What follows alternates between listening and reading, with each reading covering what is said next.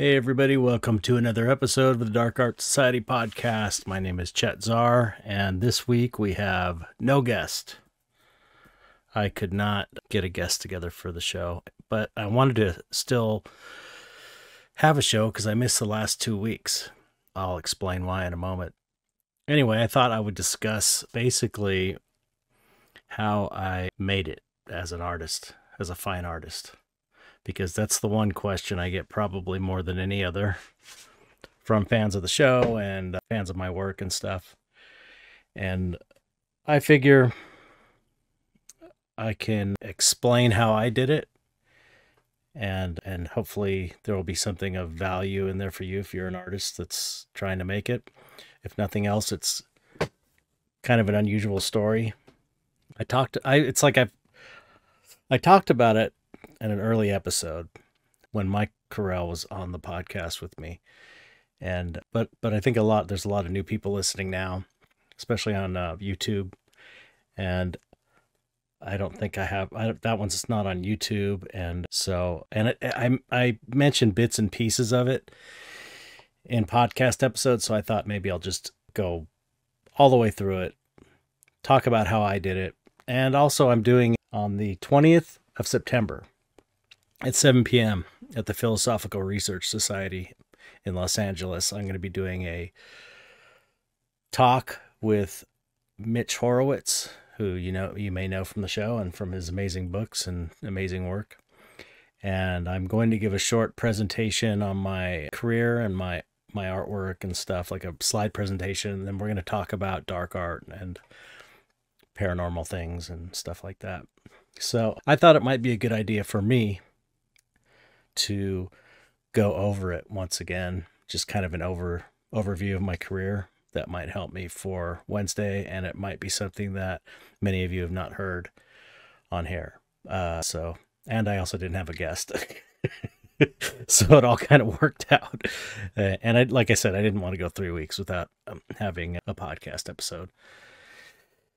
Okay, so the last 2 months have been pure and utter hell. I had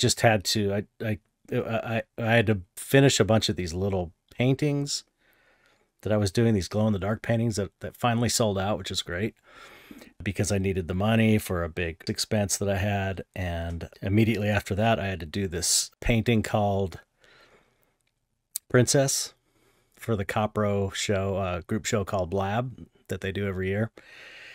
And that was just crunched to get it done as fast as possible. As soon as that was done, I had to do my taxes because my tax extension ran out. And that was just brutal. It was so unpleasant. And now I got to come up with the money to pay taxes I owe and stuff. So the worst is over. Now I just have to hustle and somehow come up with this money next month. But this is the life, this is the life for an artist. So, okay. Yeah. No new subscribers. If you want to be a subscriber, you can go to patreon.com/darkartsociety and join for as little as $1. And if you join at the $5 above level, you get a 20% off discount code for Skull Shop. Here's the skull I use for my reference for the princess painting. If you've seen that on social media, the time lapse is going pretty well. It had this tiara, my granddaughter's tiara that she left in here. Anyway, Skull Shop, SkullShoppe. And then my personal Patreon, patreon.com/ChetZar, if you want to support my personal artwork and see what I'm working on.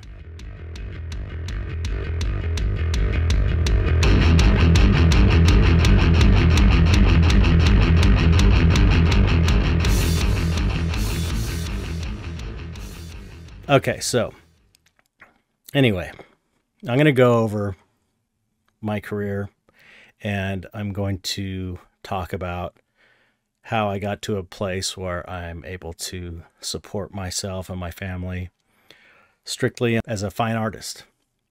I guess I'll say I started as an art kid, always into art, as long as I can remember. 3 years old, I remember drawing a turtle, and I was just into creativity and art, and my mom really supported it.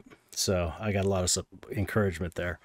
Anyway, I was always into creative things. Like I got into filmmaking when I found my dad's Super 8 camera.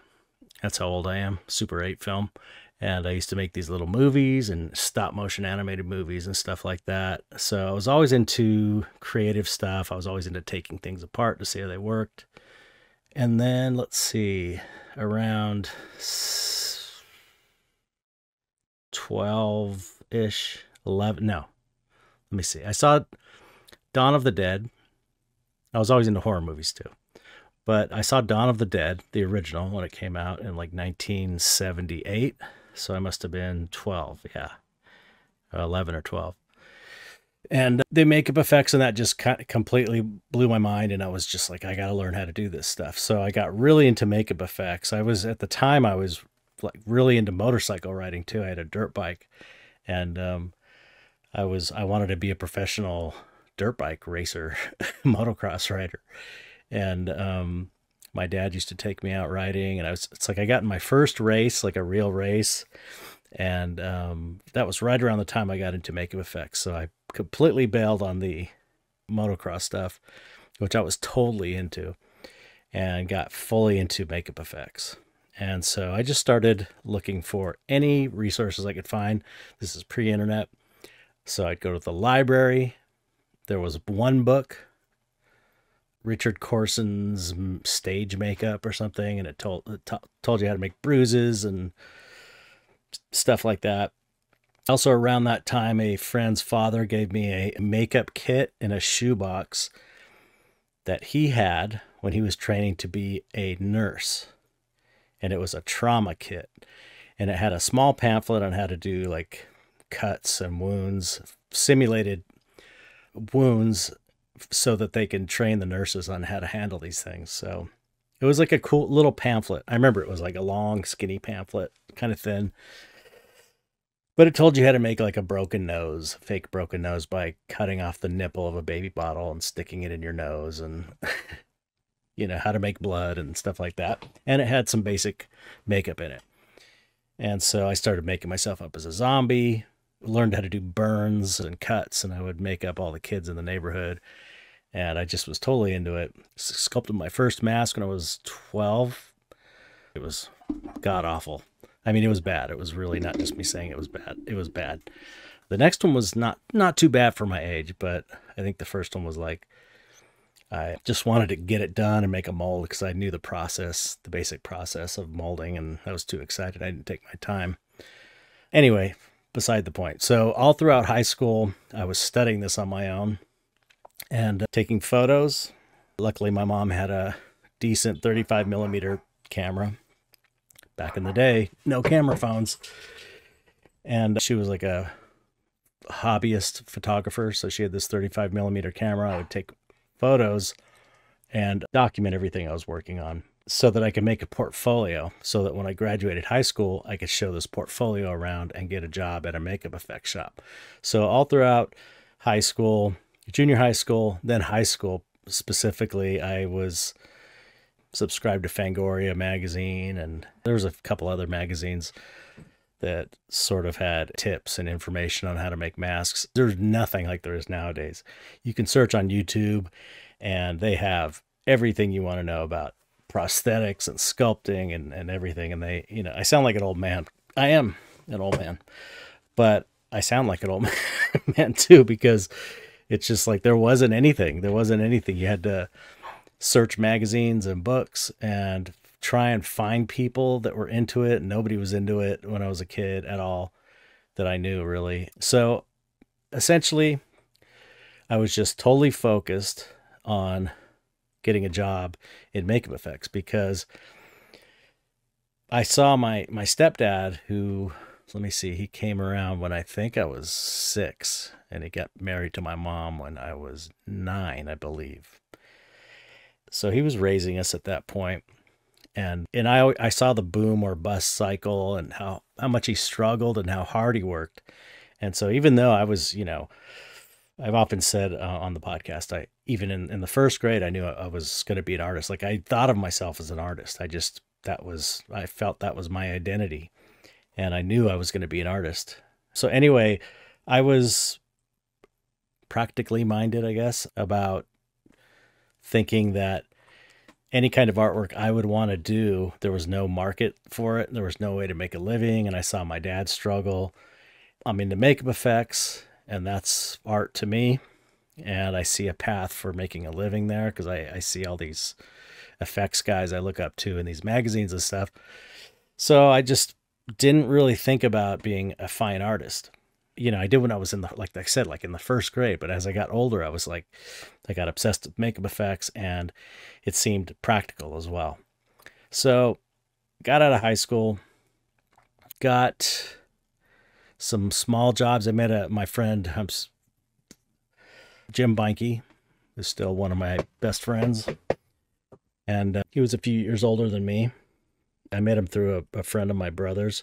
He went to CalArts, which is a college, kind of a famous college. Anyway, so he was into makeup effects. So he started, I was probably 15 or something. I didn't have my license. I know that because my mom used to have to drive me up to Hollywood when I was like 15 to help him out. He let me help him out on some music videos and some small movie projects, like this one called The Wraith and this one called Nomads. The Wraith kind of has a cult following now. We made the suit of the Wraith, like this ghostly race car driver guy. Anyway, so that was, another step, meeting someone that was older, that had more information about materials and stuff like that. So I was able to start making pretty advanced kind of work for my portfolio. Anyway, I graduated high school. Then I'm kind of out on my own. At one point, even I was hanging around with Beinke more, my friend Jim Beinke, and there was a zombie Return of the Living Dead. When the movie Return of the Living Dead came out, there was a costume contest. You'd come dressed as a zombie. And me and him dressed up as zombies. And we had these super elaborate zombie makeups. And we were the only ones who dressed up, though, I think. I'm pretty sure it was just the two of us. It was at Hollywood Book and Poster, which was really cool, like a movie poster shop in Hollywood. But I mean, I'd made like a mechanical hand. I had my hand tied behind my back, and I had a PVC pipe and cut out pieces of plastic and rigged it with bike cables. So it was a skinny little mummified hand that was like, would go, the fingers would move. So I was doing pretty advanced stuff for my age. I helped Beinke also at Magic Mountain, Six Flags, Halloween Haunt, and helped him do makeups when I was 15, 16. So I was getting experience on, working on some small movies and stuff like that, pretty young. So anyway, after I graduated high school, I also got into music, and I was in a band, this punk band called Skin Horse. And I tried that in tandem with my effects career for like 10 years. I was trying to make it in music too, but that didn't pan out. Even though we were good, we were really good. Anyway, so I think the first year out of high school, I was kind of like bumming around. I had this great portfolio, and I could have, and I should have, just started going out and showing my portfolio to the shops around town, because I also had a list of the shops, because they're all kind of in Hollywood. I was in San Pedro. I grew up in San Pedro, and that's like, 40 minutes outside of Hollywood. But I was too like chicken to do it. I just was like, I couldn't bring myself to go to these and cold call these shops, I was still super shy. And what ended up happening was this guy I had met through this Dick Smith correspondence course that I took, which was, Dick Smith is the godfather of modern makeup effects, and he offered a course, I think for like $1,500 through the mail every month or every week. He would send you a new lesson, and it was like the Bible for makeup effects. People still refer to the stuff in the Dick Smith book, because he figured all that stuff out early on, and he was always innovating. And so anyway, part of that project was he connected you with other students. So I met this guy named Toby Sells, who was from Tennessee, I believe. And we write letters about makeup effects. I was a nerd, all right? And, we both were talking about why did he get into the business? We were all excited about it. We talk on the phone sometimes. And he came out to kind of try and get a job. He came out to LA to try and get a job with his portfolio. And so I'm like, I'll drive you around. So I drove him around, and he had appointments to show his portfolio. And I was kind of like, if the opportunity came up, which I think it did once or twice, I would show my portfolio. But I was still kind of like just too chicken, just too scared, too shy. But eventually, I think the last person that we met, the last shop, was this guy, Tony Gardner. He had done Return to the Living Dead. He did a bunch of effects of the half corpse lady and the half dog, mechanical dog. He had worked on the Lost Boys, and he was like, I think he'd worked at Rick Baker's. He kind of had his own little shop that he was sharing with William Stout, who's this amazing illustrator. You may know him. So Toby showed his portfolio to Tony, and then Tony's like, what about you? Are you into this stuff? And I was like, yeah. And he's like, you have a portfolio? And I said, yeah. And so I showed him my portfolio, and he's like, oh, cool. And he liked it. And then he called me back and hired me. So I started working for him up in like West LA, maybe, I think it was. I seem to remember it being on La Brea, some shop or something right off the freeway. And at this little tiny shop, and he had stuff he was molding. He was having me mold like stuff that he had laying around that he was just making copies of. And I was total newbie. I didn't know shit other than what I taught myself. So he was teaching me stuff. And anyway, so I was working for him for a while, and then he somehow got this big job, which was The Blob, the remake of The Blob. That's now like a big cult film. At the time, it was a big effects job, and it was my first big movie. And, I was making molds, doing whatever, but at some point I painted something. I airbrushed something because I'd been airbrushing in high school just for fun and for my own effects stuff. And he liked the thing I painted. And so he just had me paint pretty much everything, all the Blob victims. Not everything, but I was like the lead painter on the show for the Blob victims, not for the Blob. That was Lyle Conway's crew on the other side. We had a shop right off Hollywood Boulevard, and it was split in two. And one side was the Blob proper, and then the other side was us, which is the Blob victims. And so we had all these, victim mutilated, melted bodies to make. And it was super fun. Great fun. I always say effects just went downhill from there. Half jokingly. The budget seemed good. We had a lot of time. It was just fun. It was just fun. But anyway, I was young. I was like 19 or 20 or something. So, not to get too into the weeds, because every show I worked on, I have a million stories. And so I don't want to get too specific into that because I'm trying to just kind of do an overview. So anyway, he got The Blob. We did it. Everything came out great. The film bombed when it came out. It was the first time I remember seeing my name on screen, and it was kind of like, oh, that's cool. And then I remember being kind of disappointed almost. Like you see it up there, and then you're like, I thought that would be cooler, even though it was cool. Anyway, so then he got Darkman, and before he got Darkman, which is another movie that bombed, flopped, and then became this, now it's kind of a cult movie, popular cult movie with Liam Neeson. He was awesome. I did the makeup. I sculpted the makeup, Darkman's makeup, and I applied it every day with Tony, and it was great. It was another great experience. And in between then, there was like other small weird horror movies. This one called Blood Salvage, and all kinds of weird little jobs. Tons. I worked on so many movies that you probably never heard of. Just tons and tons of jobs. And I ended up staying with Tony for 10 years, and kind of was the lead sculptor kind of guy. So I ended up leaving there and got hired at, what did I do? I floated around to, did a couple like side jobs here and there.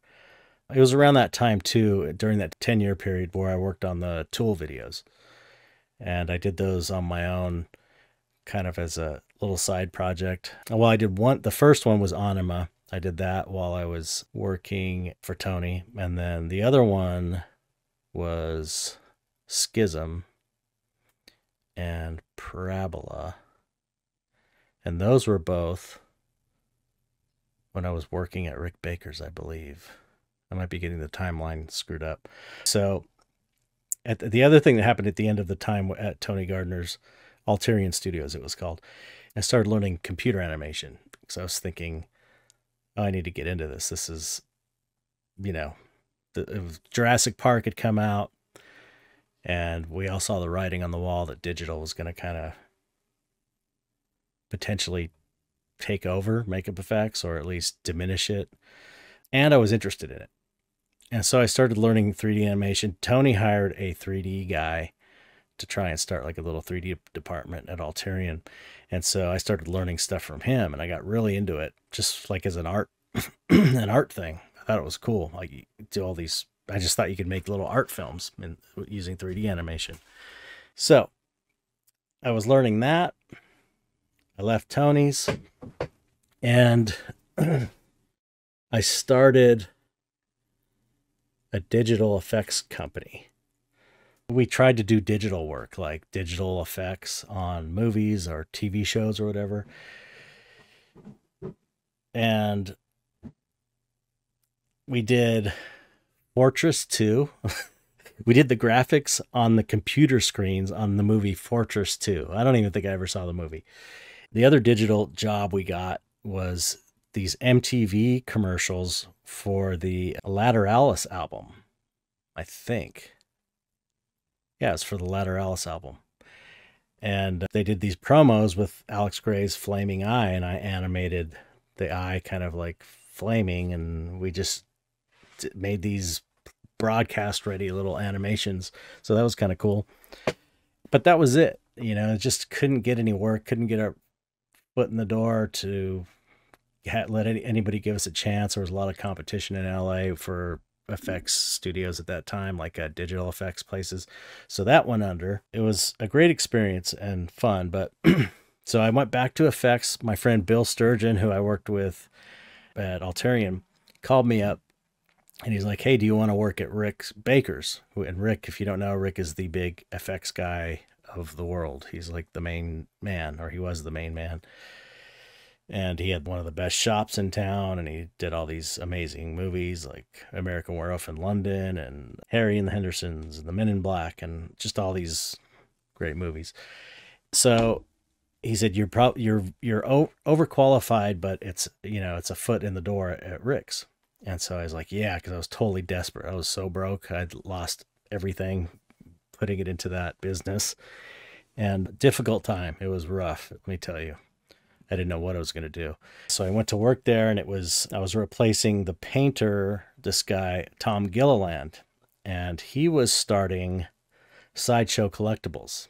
He's one of the owners of Sideshow Collectibles. As far as I know, it's like his company. He's the one who started it. Maybe he started it with someone else. I'm not sure, but he was the guy. And so he was their painter, and he was leaving to start Sideshow Collectibles. So Sideshow Collectibles wasn't a big deal yet. Now it's huge. It's like they do all these big collectibles on licensed films and stuff. So he trained me to take over his job as painter. And so I painted, it was during, what's that movie? The Grinch with Jim Carrey. And Nutty Professor 2 was the other show going on. So I was basically painting, the first thing I did was paint Who ears, like the Who characters with these rubber ears.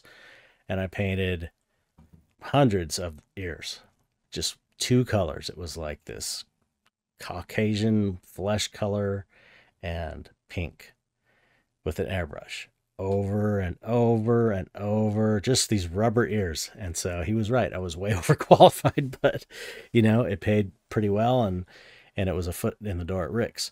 And also Nutty Professor, I was just painting prosthetics, Eddie Murphy prosthetics, just space them out, you know. I don't even think I was doing any kind of cool paint jobs. It's just like one base color, and then the makeup artist on set would do all the subtle coloring and stuff when they glued things onto Eddie Murphy.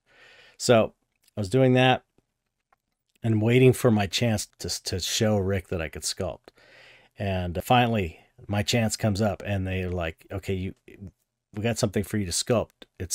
Basically, it was a sculpture that no one else wanted to do, because it was the Grinch wearing this, like a fake Who mask, like a Who mask, because he was trying to fit in as one of the Whos. And so it was supposed to look like a bad mask of a Who.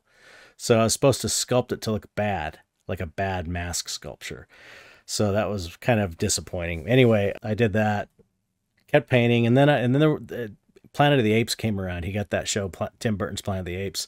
They let me sculpt and to do just some maquettes, and then Rick saw that I was good at sculpting, so after that I just stayed in the sculpting department, and then I was a sculptor there, and I worked there like 5 years, and all kinds of, I mean, I could do episodes on just working at Rick's, or just a film project. There's so many stories.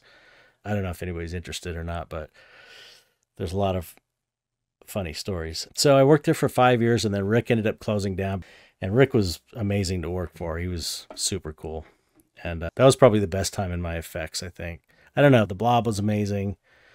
Darkman was cool. The Tool videos were great, but they were super hard work. But my time at Rick's was relaxed, wasn't high stress. There was always time to do everything right, and I really enjoyed that. Made a lot of great friends there. Worked with all the best artists there.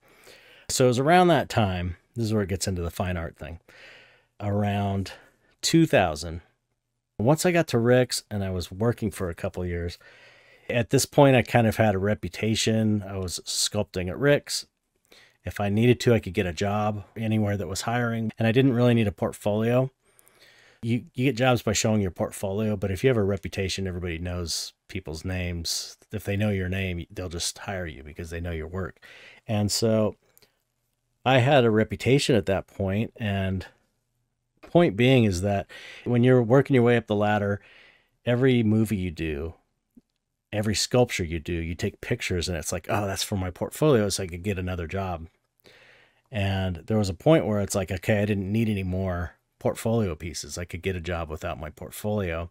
And so I started feeling like I was just spinning my wheels. Like I'd done a lot of work up to this point, probably from 86 to 2000.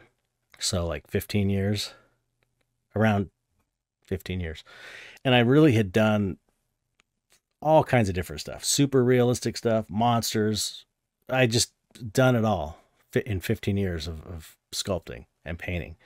And I was feeling unfulfilled creatively, you know, just the typical, lots of artistic compromise from production, you know, dumbing things down for mass audiences when you're trying to make it amazing for them and they don't let you make it amazing. It's really a frustrating experience if you're an artist that wants to really do great work and be innovative. But, you know, when a studio's got $100 million riding on a movie, they want to play it safe. You know, they don't want innovative. They want safe. And over, there was a lot of artistic compromise. And so I was starting to sour on the whole makeup effects thing. And I'd done so much. I felt like I got sort of to the top of my game and there was nowhere left to go. I could maybe more into creature design, even though I was doing that too, using Photoshop and stuff like that. I was designing creatures when I wasn't sculpting, but I could have maybe become more of an exclusive creature designer and charge more money and stuff, maybe, but same problems as far as creative control and stuff. So I was starting to think I wasn't really happy doing effects. And there was a lot of different reasons too. There was like, I don't know, effects people at the time weren't terribly respected in the business. It wasn't like today. Today it's like people think it's kind of cool. So anyway, I was thinking about trying to get out. So the first thing I thought of was like, okay, maybe I can make this digital effects thing work. So I had all these weird digital animations I had made, these looping 3D animations. Tool ended up using a bunch of them. So I had them on a VHS tape, and I was sending my tape out to different digital effects shops. And I sent one to Clive Barker. That was a contact I made when I was working with Tony. We were going to do toys with him. And we met and hit it off pretty well. We were going to do a circus train designed by Clive, but that never happened. But we did end up working on Lord of Illusions, I think. That was it, at Tony's. Anyway, so I had his phone number somehow. Clive Barker's phone number from that time. And his address. So I sent him my video. And I was thinking maybe Clive can get me some digital work. Maybe he has something he's working on. So I remember I got the nerve up to call him on his home phone. I can't believe I did this.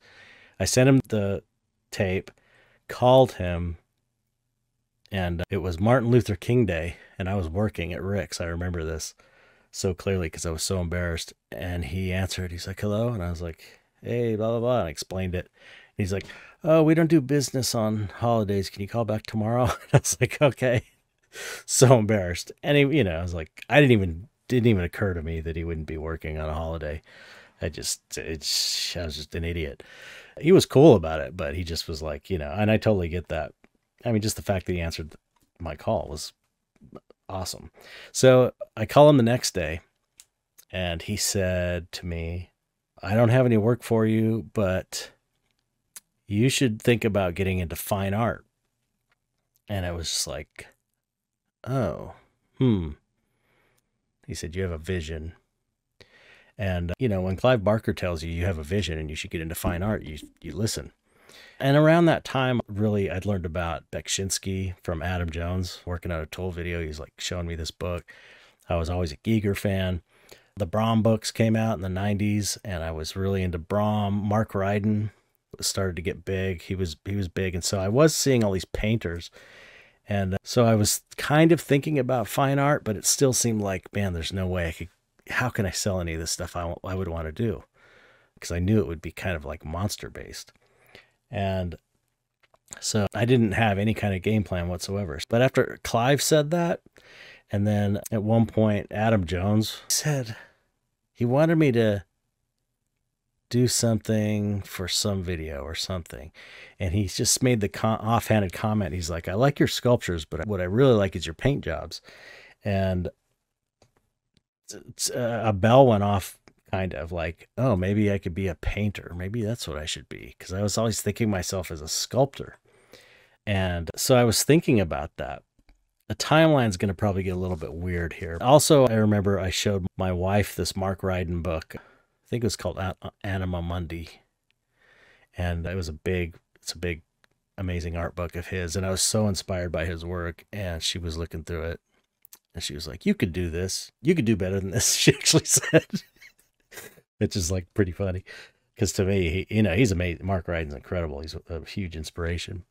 And so I really had that vote of confidence from her. She believed in me and was encouraging me in that way. And then hearing that from Adam, hearing that from Clive, and just thinking about maybe the way out is fine art, which is like, it took me how many years to realize that, from first grade until I was in my 30s. I just never considered it because it didn't seem possible. So first thing I thought of was, I think this is where the timeline gets screwed up. First thing I thought of was like, oh, I'll do these fine art sculptures. And so I sculpted Soft Spot. I had this idea, it was the Soft Spot. If you've seen it, he's kind of going like that. He's got that weird grimace or smile, cast in urethane resin, super realistic looking, looks just like my creatures I paint, but realistic and three-dimensional. Translucent resin painted to look totally real, using all of my skills in makeup effects to sculpt it. Pores, wrinkles, everything, I spent a year on that thing. And I did it on my lunch hours at Rick's, and I did it on my weekends. So I was just constantly working. I was working at Rick's in the day, and any spare time I was working on that soft spot sculpture. And I made it, and it just took so long, and the mold was so expensive, and the mold was hard to make, and it was just, I tried to sell it for 10 grand, which is kind of a lot of money for someone just starting out, even though the sculpture was worth it, I think. And it eventually did sell to Guillermo del Toro 10 years after the fact. So after I made that sculpture, I was like, okay, I can't make a living being a fine artist doing sculpture. It's just I can't afford it. I have to make money. And I'm trying to get out of makeup effects, which I was still doing at the time. And so I thought that's when the kind of the Clive Barkery thing came along, the Adam Jones comment about painting, or maybe it all just clicked in my mind around that time. Painting was an option. Or maybe I should be a painter. Maybe it was more about being a painter than a sculptor to start out. And so when I decided to become a painter, I was working on Planet of the Apes. I was in the makeup trailer. I was repairing rubber ape gloves that were worn off. And, the paint got worn off. And they'd bring them in after the big battle scenes, and I would just like touch them up with paintbrush and acrylic paint. And it was boring, and it was mostly sitting there and waiting for 12 hours a day, 10 hours of waiting, 2 hours of work maybe. And on set, I had a sketch pad that I always had. I was like, okay, I'm going to try and paint a little painting. It was like a little 5x7 painting. If I can do this, then I'll give a shot at being a painter. And so I painted this thing just out of my imagination, and it was like, oh, I could do this. I could do this. I know enough just from everything I've done to know that I can do this. And the painting looked good. I ended up selling it to a friend of mine, Hiroshi, for $100, which was probably a mistake because it's a good painting. It's called One. So anyway, that was the moment where I was like, okay, I'm going to do it. And then I started teaching myself to paint. And that was the same process. It was like looking at books, finding any books I could find in the bookstore on how to oil paint, stuff my dad had taught me also. And I was practicing on my lunch hours at Rick's and on weekends. And, from the get-go, just with my drawing background, because I had such a strong drawing background, I could paint paintings that were successful enough to show. Not all of them, but in the first few batches, I did put them in shows, and they weren't great, but they were good enough. They were good enough to hang in a show. It was around this time also that I was working a lot with Cam De Leon, and we had become friends through the Tool videos. And he had started a business doing primarily digital art and selling prints. And so one of the first things I did was I started painting digital. Because I was doing a lot of Photoshop and effects, and so I knew how to do Photoshop pretty well. So I started painting digitally and sort of following in his footsteps, and created a website, started trying to promote my work online, buying a printer, having a small amount of sales.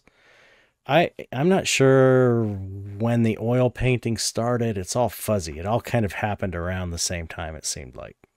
But I know I was doing the digital stuff right before that. And so I had this website. And like I said, Cam was doing it digitally. And I did digital work. And I was like, oh, I could do it, kind of follow his business model.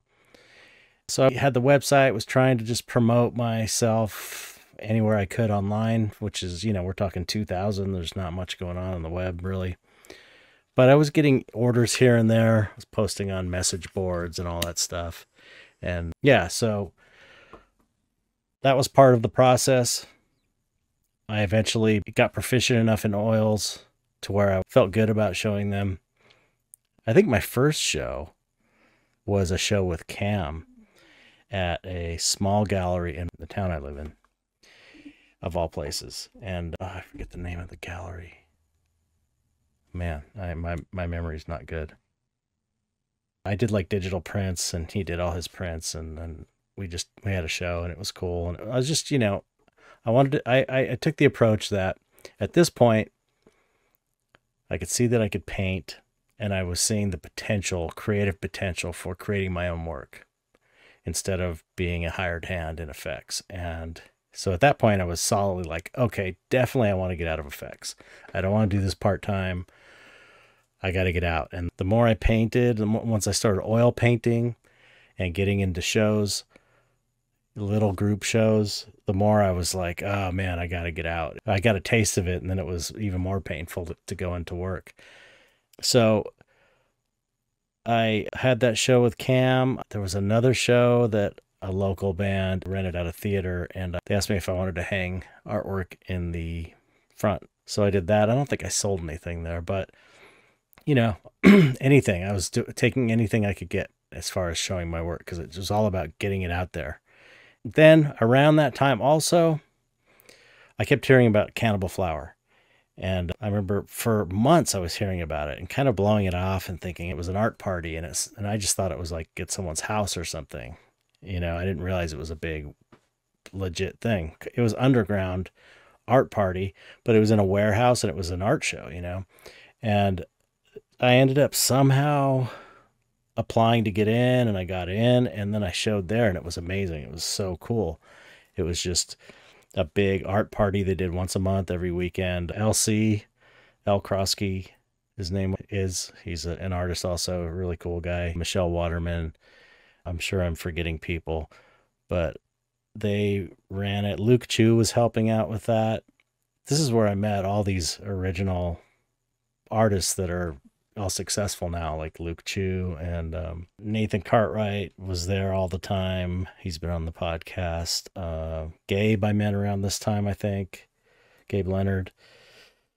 A lot of people that I know now, I met then, and we were all just starting out. So it was really exciting and fun. You know, your chances of selling were low, and I wasn't selling much, but any show that came up, I heard about a show. Once you start going to these shows, you hear about other shows, and I was networking, and it was really uncomfortable because I was super shy, but I made myself do it because it was so exciting, and I knew this was the path I wanted to take. So I did anything I could to get in any show. So I would show at coffee shops, I would show at art parties, you know, band events, whatever, just anywhere, literally anywhere. I wasn't choosy at all. I was like, I'll take every opportunity.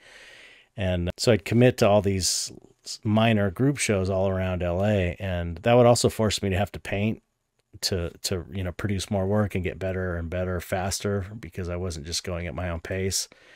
And, you know, at this point also, we had just bought our house, and right after that is when I was like, okay, and talked to her about it. I want to try and make it go at fine art. And, you know, that was scary because we were taking on this huge financial responsibility. But she believed in me enough. I think back, and, you know, how many people would say, go for it. You know, she's just one of a kind. It's pretty amazing that she would do that and support me in that. Now, I can't impress enough how much of a wild roller coaster ride this has been, or this had been. From the moment I wholeheartedly went into this and I started agreeing to commitments like being in shows and going to events and stuff. Once I did that, there was just no time to second guess anything. There was no time to make a plan. It was very much like I was at the beginning of a race, and as soon as I said, okay, I'm going to do this thing, it was like there was no looking back. It was just straight ahead, never knowing quite what I was doing. And it just kind of kept going that way for like 20 years now, or over 20 years. There was never a point where I was like stopping and going like, okay, I got this all figured out. It was like there was always something new to learn. There was always something I hadn't anticipated that I had to deal with, from learning to paint, from how I frame things, from materials for my printer, from just everything. It was all new. And it was really one of those things to where I just was looking straight forward, moving forward, doing what I had to do, and never really having a moment to just stop and have some kind of plan and stop and look back and go, wow, look at what I've accomplished. It's always just like forward, forward, forward. And then I remember the first time I thought about this, it was like 10 years in. I was just like, wow, how did that happen? How did 10 years just go by? And I always found that to be really curious and not how I expected it would be. Just this kind of forward motion with like always running to catch up.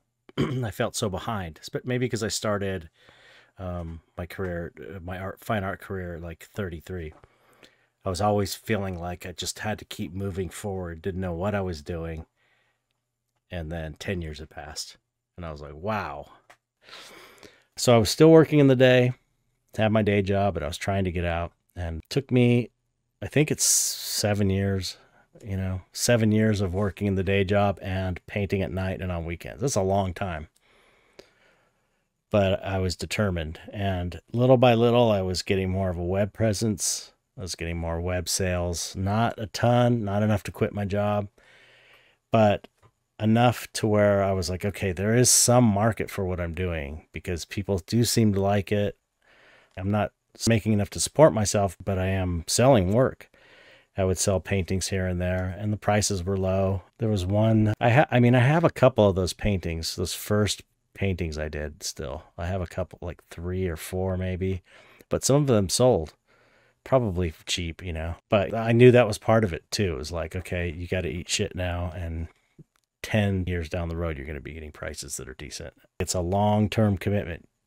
You can't think of in terms of a couple years, it's like there are more opportunities now, so it's maybe less time to make it, but you have to think of it the long term. So it might not be as long as it took for me, for you, if you're doing it, but I was committed. And the more I went on in effects, the more I wanted to get out and the more I was unhappy there. And every time I sold a painting, it just made it worse, so unhappy because I saw like, wow, I could paint basically whatever I want. And if I could figure out a way to financially make it work, that could be my life instead of sculpting another pair of monster hands or a gorilla or whatever, which is, that's a good job, great job sculpting in the film industry. But, it was a 9 to 5. It was like I had to drive to work every day, and I lived kind of outside of where all the shops are, about 45 minutes or an hour and a half if you get on the freeway at the wrong time. So you're talking like an hour in traffic either way every day. And that's just, that was part of the problem too for me. It was like, man, I can't deal with this traffic every day. It's driving me insane. I hated it. Yeah, so I was kind of trying to figure out a style. That was the other thing. I taught myself to paint in oils.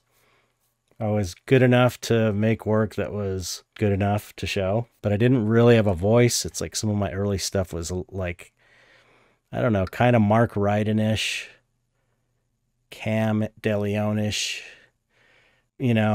darker than Mark Ryden, but kind of darker.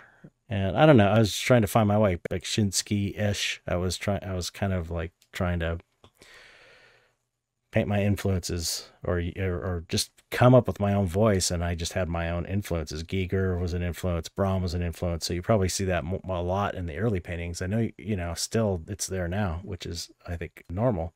But I hadn't found my voice really.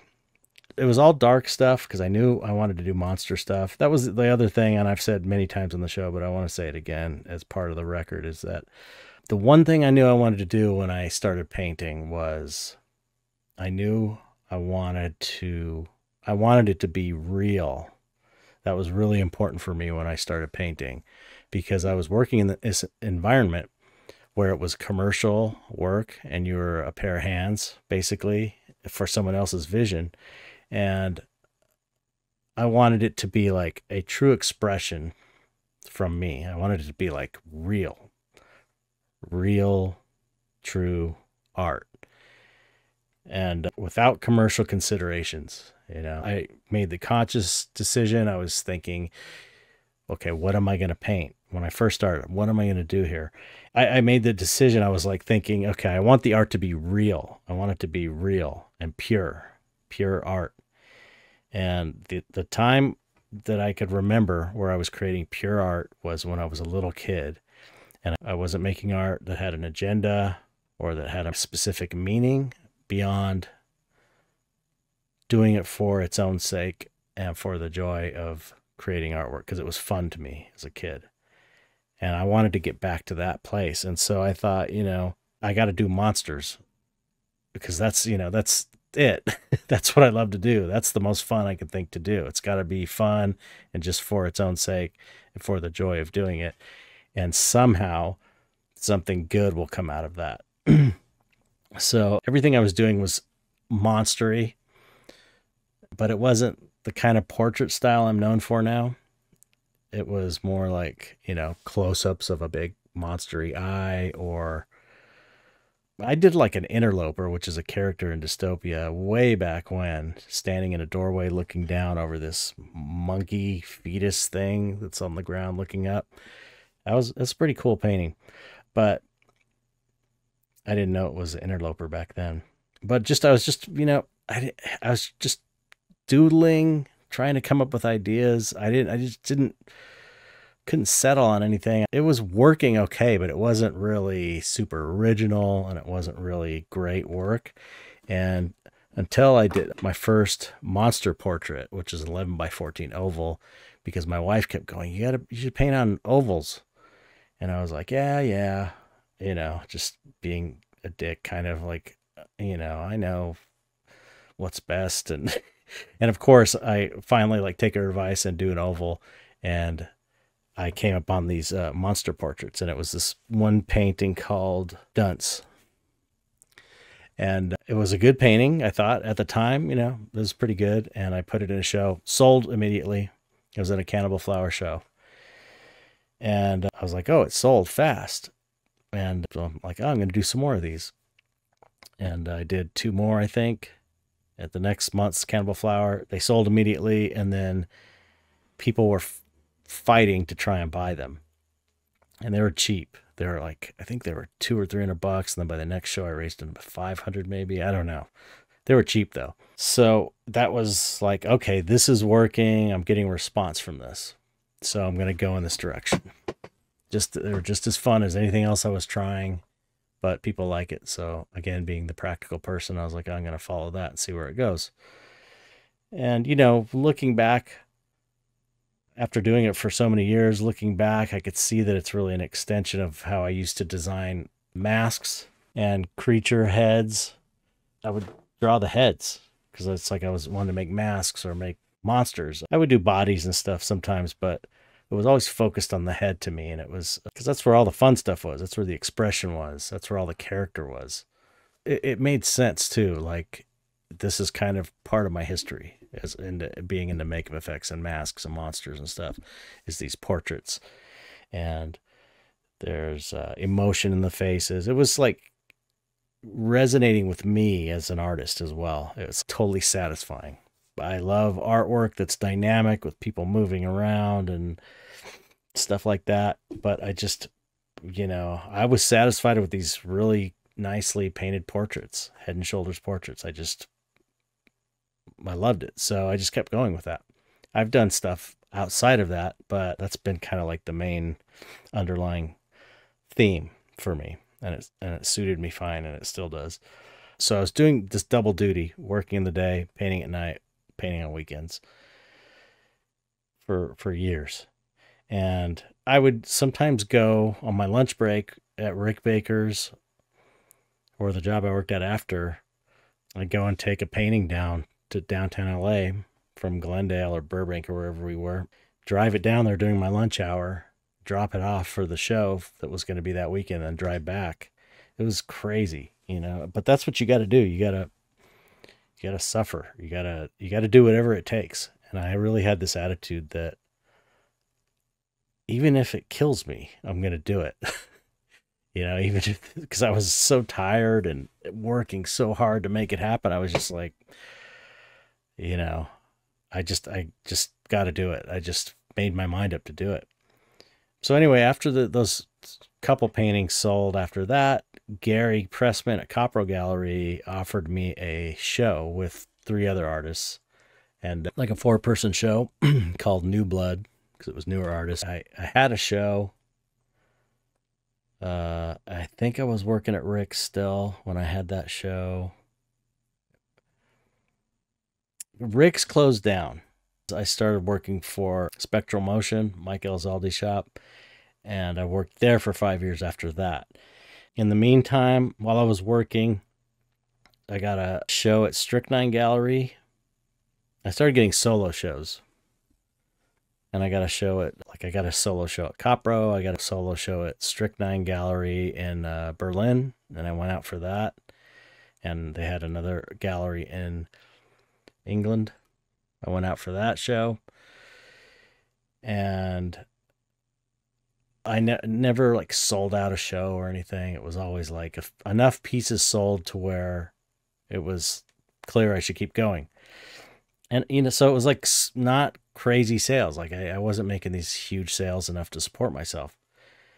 But people liked the work, and I thought the work was good. Gary thought the work was good. So I was getting, a certain amount of respect from the community. But even though my stuff wasn't selling like crazy, a lot of people around me were blowing up huge. So that was this long climb, doing all these different shows, solo shows. I ended up at a certain point doing like 2 solo shows a year. It was crazy. And I finally got to a point where I got let go at Spectral Motion, and I was like, oh shit.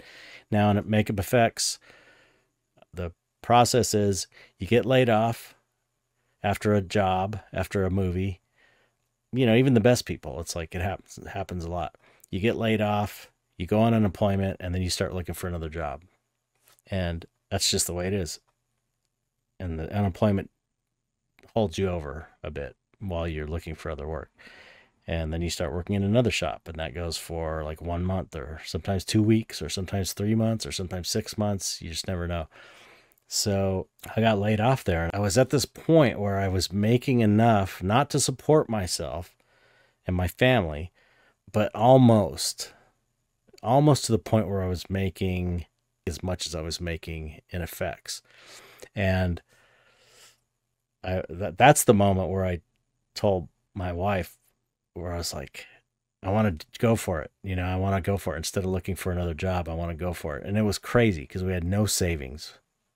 We just bought a house, I don't know, a couple of years earlier, and it was stupid. When I think about it now, I would never give anybody this advice, but this is what I did. And I figure, one thing I've learned from all these artists I've interviewed on here is everyone has a different career path, a different artistic journey to get where they are. And this is mine, so for what it's worth. But I had that belief in what I was doing, and that was crazy. So I was like, okay, I'm going to go for it. And I'm not going to look for another job. I'm just going to try and sell art online and get in shows and blah, blah, blah. I remember the last job I did was Land of the Lost, the remake of the TV show Land of the Lost. I was learning ZBrush, and I was sculpting slee stacks that they were using for reference for the suit sculptures. At that point, it was like, I try to get at least 1 solo show a year, but I was usually doing 2, which is crazy. But if I was getting offered them, I was doing them. I still was not saying no to anything because I just had it in my mind. I was going to do whatever it took. Around there also was when MySpace started. I was marketing on MySpace. I was selling stuff through MySpace, promoting myself on MySpace and my website, directing traffic to my website and selling prints, getting all my materials sorted and where to get bags and cardboard backing for my prints, and just turning the whole thing into a business. And and it ended up being like, I'd make a certain amount of money from solo shows and group shows, because I had not sold out a solo show, and I didn't sell every time I showed at a group show, maybe half the time, or probably less than half the time. And if I sold half the show of a solo show, it was good, really good. And it usually wasn't half a show. But stuff would sell after, over the year, the stuff would sell off eventually. So, I was also trying to get in any magazines. I got lucky getting in Juxtapose. Greg Escalante, the guy who started Copro Gallery, he had a connection there, and I just happened to get in because they were short an article, and he was cool like that, and he called me up, and so I did this interview. It was not a great interview, but it was a big article. I've still, people come up to me and say, yeah, I found you in Juxtapose, because it was the big magazine for lowbrow pop surrealism, whatever you want to call it at the time. So that was a big thing. Being able to use my Tool connection. I should have mentioned in the beginning, when I was in effects, I met Adam Jones from Tool in makeup effects, and he came to work at Alterian Studios. I think he came in just for some side work. Like I said, everybody floated around and did whatever needed to be done to pay the bills.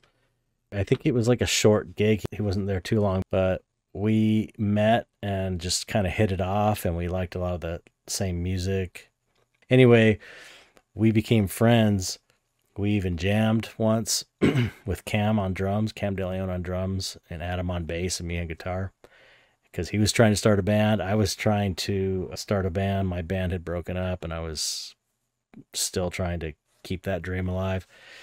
And yeah, it was just like a one-time thing. And then he leaves the industry and goes and starts Tool, and they become Tool. And he just called me up and asked if I wanted to work on a video to kind of help out on the Stinkfist video, doing some prosthetic work and on-set makeup and body painting. And I was like, yeah, sure. And so then that led to doing the effects for the next couple videos, and 2 or 3 videos, and just my connection with Tool, doing the live visuals for them and stuff. So that was a lucky break, just meeting someone that you hit it off with and becoming friends with them, and them going and making it in a huge band. So as much as I was busting my ass working hard, I definitely got lucky with the Tool connection. I got lucky that I was in LA, and that Cannibal Flower was around, and that got my foot in the door, and having all these galleries around. You hear it all the time with people that are successful, is that there's an element of luck, being in the right place at the right time, whatever, opportunities come up. There's that phrase, luck is when preparation meets opportunity. I take that to mean, like, you have to be doing the work. You have to be ready when that opportunity comes along to jump on it. And if you're doing what you're supposed to be doing, if you're doing the work, that's preparation for the opportunity. And what a lot of people do that don't succeed, I think, is they just wait around for the opportunity to come to them and then plan on doing the work then. But that's not really how it works. But I've had a lot of lucky breaks along the way, and I think you cultivate luck to some degree by being prepared, by being prepared, by doing the work, by being focused on what you want, and by putting that energy out there. Another stroke of luck I had, talking about luck, I met Guillermo del Toro while I was working at Rick Baker's, and apparently, I don't know if it was before, I don't know when he discovered my artwork. I'd actually like to ask him that. But he started collecting my work, and he was buying everything for a while. He's got a lot of my great pieces. But I worked on the Hellboy movie, so I was able to meet him. I was a fan of his from Kronos, this movie he made. Well, his first movie. So it's like I was a fan of his work already. Also, meeting Clive Barker was a big lucky break. And even though he gave me a quote later on down the line, he gave me a quote for my book, my Black Magic book, and for our I Like to Paint Monsters documentary review and stuff. It's like you have to just like take every little thing that comes your way, and that is a small tiny piece of the puzzle, and you just try and gather as many of those positive things as you can, and you just keep adding to the pile of positive things that move your career forward, and stay focused on just kind of growth and getting ahead and, building your career up. One thing I did in the beginning I put a lot of energy into it. I was visualizing. I was doing this magic stuff. I was visualizing. At the time, it was, my mom taught me how to do it when I was a kid, and it was called creative visualization. So every night when I went to bed, as I was falling asleep, I would imagine being a successful fine artist. I would kind of speak as if it was already, as if I already was a successful fine artist. I would think that in my mind. I'm a successful fine artist. And I did that every night for months and months. I don't know how many months, but it was every single night for months. I know. Could have been for years. I don't know. It was for a long time. It was a long sustained period that I did it every single night. And that's what it takes when using that kind of technique. I think people dabble in that sort of thing, and they do it once or twice and it doesn't happen and they give up. But whether you believe in it being a cosmic thing or a magical thing, or you believe that it's more of a psyching yourself out, a psychological trick, whatever, it is an element that I think strongly contributed to me getting where I wanted to go. And that's because I did it every day or every night. And I really would imagine it with passion, like really allow myself to feel what it would be like to be a successful fine artist.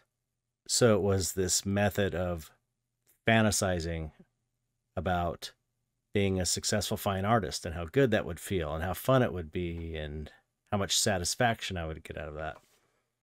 And again, I think it was really helpful. I think it helped a lot. Basically, once you are on this path to become a fine artist, okay, you got your skills down. You have your own voice, which are the two primary things you got to focus on. Make sure you know what you're doing. Make sure you're really good at it. And make sure you are original and you have your own voice. You have to have that. That's the foundation for everything. Once you do that, you have to market yourself, which nowadays is social media, online stuff, any way you can market it, getting it out in front of people, any shows you can get in, and then figuring out ways of monetizing it. And whether it be prints, t-shirts, mugs, whatever, putting your imagery on, any way you can make money from it, teaching, doing online seminars, there's a bunch of different ways you can monetize what you're doing as an artist. And, you do the things that you can do. And if, for a while I was doing conventions, that's another way. Convention is promotion, it's sales, it's an opportunity to meet your fans. Speaking of fans, another thing I did a lot of while trying to navigate the online space for marketing and promoting my art was engaging with fans. I think because I started later in life that I was more appreciative of having fans at all. Working behind the scenes and effects where you are not really well known, but your work's being seen. You don't really get that feedback from fans. At least back in the day, you didn't really get that. And so once I was seeing that my work was appreciated, especially it was my personal work too, so I was extra appreciative. So if I saw people that were showing me appreciation online, I would engage with them. I became friends with many of them. I still become friends with my collectors because we have that in common. We both like my art. So it kind of makes sense. There is a common denominator there. Being truly appreciative of fans, I think, is crucial to success. And that is definitely one element that I think has got me to where I am today. Anyway, I guess getting to where I'm at now, where I'm still climbing up that hill, you know, I don't think you ever get to the top. I think it kind of goes up and then you hit a peak and then it goes up and then there's another peak plateau and up and another plateau. And it's just like, you just kind of keep going. Things keep changing all the time. And there is just not this clear career path for an artist. It's not like a regular job in the old days where you do this and this and this, and then you work this job, and then you retire, and then you get a pension, and then you live out your old age with this nice pension. It's like you're constantly having to hustle. You're constantly having to come up with new ways to sell your art. So you're always like problem solving. For a while, I was doing the 5x7 studies, and I still do them, but you can't just keep doing the same thing.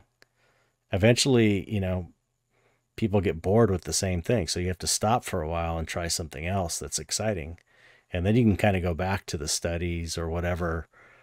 You have to kind of hold things back, which is difficult when you're starting out as an artist and you're trying to establish yourself and make as much money as possible.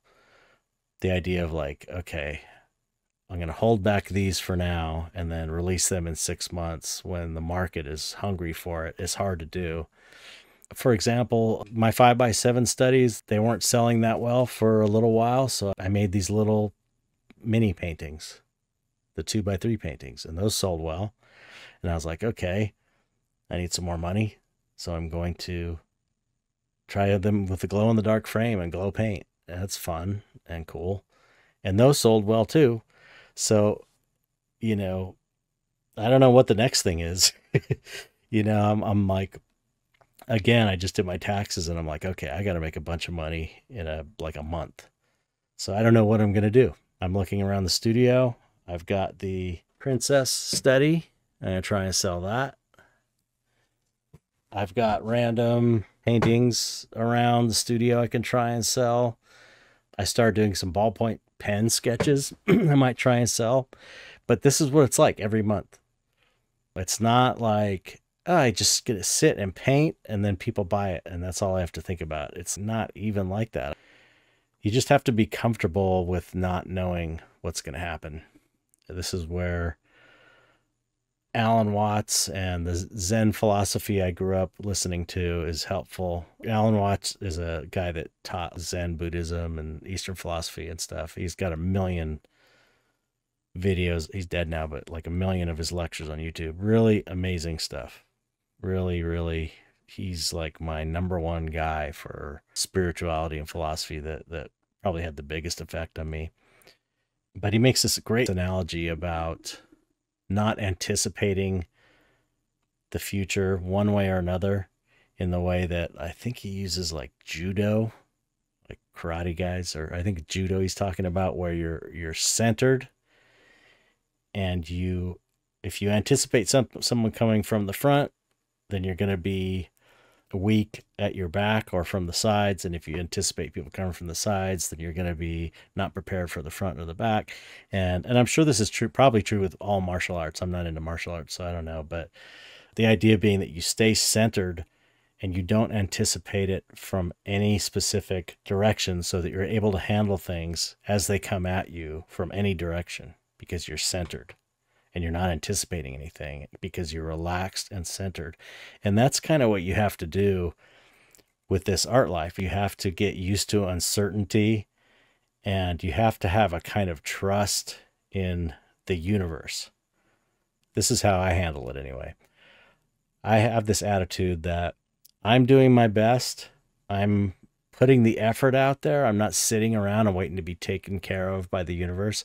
I'm doing my best to try and work things out, make sales, be the best artist I can be. You know, all the virtuous things. I'm putting the effort out there. And I have the faith that on some kind of cosmic spiritual level or whatever, you know, you cannot believe it. It doesn't matter. I'm just saying this is how I view it. On some kind of cosmic level, I feel like if I'm putting the effort out there, the universe will respond to that and help me get through the next month. And that's how it's been the last 20 something years now. You know, I've still got my house. I still have my family. Somehow I manage it every month. That's crazy. And I just feel like that's, you know, it's partially because I trust the universe. I trust the universe that it will help if I'm doing everything I can do. Maybe that's a little esoteric, but that's how it, you know, when something works for you for 20, 30 years, it's worked. I've been able to make it. I've been able to manage every month and not be thrown out in the street. So when something works for 35 years, you tend to believe it and trust it. And so it's still scary when things get down to the wire, but you just have to, you know, when things get too hairy, you just kind of like have to center yourself and be like, somehow it's going to work out. I just got to keep trying. Somehow it's going to work out. It's worked out for the last 35 years. It's not just going to stop working. And so that's how I approach it. That's how I approach this kind of insecurity, this kind of financial insecurity. And I think this is what most artists have, this kind of life. This is what it's like because it's just not a regular paycheck. It's not steady. It's random how you make your money. I'm assuming if you get to the point like a Mark Ryden where you're selling a painting for $500,000, it's a different story. And it's got to be a little bit easier, I hope. I still wouldn't have it any other way. I mean, this affords me this artistic freedom and creative freedom to kind of do whatever I want creatively. And the price I pay is I have to work constantly. You know, I work for myself. I set my own hours. They're long hours, though. But if I have to, I can take a day off when I need to. I don't have to drive in traffic for 2 hours every day. So it's where I'm supposed to be. I know that. It's my purpose in life for sure. I feel that. I feel fulfilled creatively. Like 100% creatively fulfilled. So there's not that. I don't know that feeling anymore when I was in effects. Like, I have this thing I need to express and I can't get it out. Now I can get it out. And now I have to figure out how to make money. The only reason I want to make money is to just keep going. I'm not in it for the money. I'm in it for the art. So balancing the creative with the business, the real difficult thing. At this point, I feel like I can paint pretty much whatever I want fairly easily. You know, not that it's not hard work to make a painting, but I know how it's done now. And I know how I could do it. And I know it's going to take probably this much time, what colors to use, what surf. I know all that stuff. I've got the muscle memory. I know how to do it. So the real challenge now and trick becomes running a business and making that satisfying creative work. And being able to switch between those parts of your brain, because that's really the hardest part, because they're two completely different parts of your brain. And, you can't be in the middle of a painting session and stop to go do customer service or fill an order. The weird thing about painting is, like, you might sit down for 8 hours in order to get 3 good painting hours in, because you have to get in the flow. You'll make more progress in that 3 flow state hours than you will just like not being in the flow state and trying to work for 8 hours. So it's like, it's a weird thing. Every time you sit down to paint, you might do it, or let's say 4 or 5 hours, 2 hours will be like, that's where all the work got done. 1 or 2 hours maybe. So you have to like delineate that part of your life and keep it separate from the business, and then have the business hat and have them not cross over. And it's really difficult, but that's how it is. So I deal with it and, try and make it work, because at the end of the day, when I'm painting a painting and I'm in the flow state every time, no matter what the situation is, financially or otherwise, I'm just like, this is it. This is why I'm doing it. It's such a good feeling. It's so much fun. So to wrap things up, I'm going to list some actions that I took, basic principles that I practiced, that I think got me to the point where I am today, which is a fine artist who is able to support himself and his family through his artwork. So, in no particular order, I identified my purpose, which is being an artist, and I had a clear intention of being a fine artist. I focused on that. I kept that constantly in the forefront of my mind. I put the work in. I made the commitment to do the work, whatever it took, which meant a lot of hard work. So I didn't hold back out of fear. I took advantage of any luck that came my way. I didn't squander it. I was open to new ways of doing business, new ways of expressing myself creatively. I was flexible and willing to flow with the current. I did the things that I was afraid to do. I did them anyway. That was because I wanted it so bad that I was able to overcome my fear. And by overcoming your fear, it's not like you make yourself unafraid. It means you just do it anyway. You go do the thing you're afraid to do, even though you're afraid. You just make yourself do it. I engaged with fans. I made connections, built relationships with people that appreciated my work and showed my gratitude. I was easy to work with. I think that's really important, to not be a problem to galleries. One thing I didn't mention that I'll mention now is I wasn't afraid to promote my work. I hear a lot from artists that say they feel like they're bothering people and they don't like to post too much on social media. I just did it anyway. I took the calculated risk. I might be bugging people, but I also know that people need to see things over and over before they're going to take action, before they're going to really think about whether they like the artwork. So I promoted with gusto, even though I felt like maybe I was being annoying. And it turns out, overall, I think it was a huge benefit, and it really didn't annoy people. I visualized using creative visualization techniques to manifest the career I wanted. So I think that's my career in a nutshell. I don't know if I went on too long. I don't know how long I've been going. I hope this was helpful. I feel like my voice is going out, so I must have talked for way too long. Maybe I'll edit some stuff out. I don't know.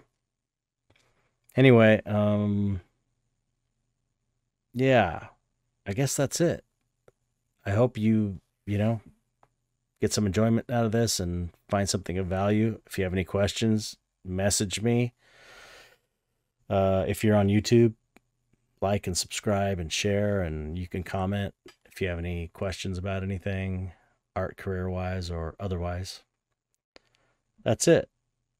We'll have a guest next week, so you won't have to hear me ramble for a whole show. Okay, that's it. Signing off. I just have to say goodbye, audience.